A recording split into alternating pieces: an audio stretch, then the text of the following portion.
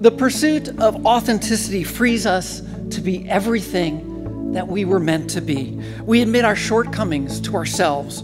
We recognize our strengths and live who we are. So it's important to honor and respect your past, but it's never too late to become what you were meant to be. There will be times when you feel like you are going backwards, that you're going backwards instead of forward. And there will be times when you have to be open to wonderful and unexpected experiences. But I also know that you are the generation that is going to end violence against it's you all and your peers. Each of us has the human right to feel proud, taken care of, appreciated, to be seen, and to be powerful.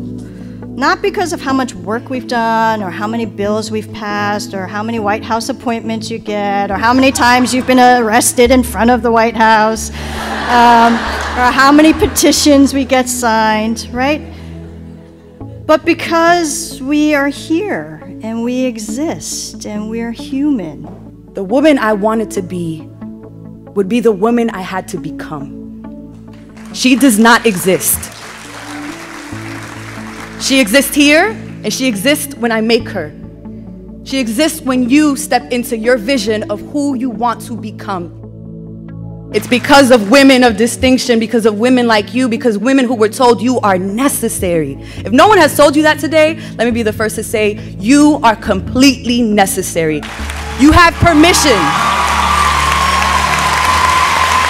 Use your hands and your words, and the seeds will emerge. We may not see the fruit, but we carry the roots and realize we move forward every time we give back. It's the truth.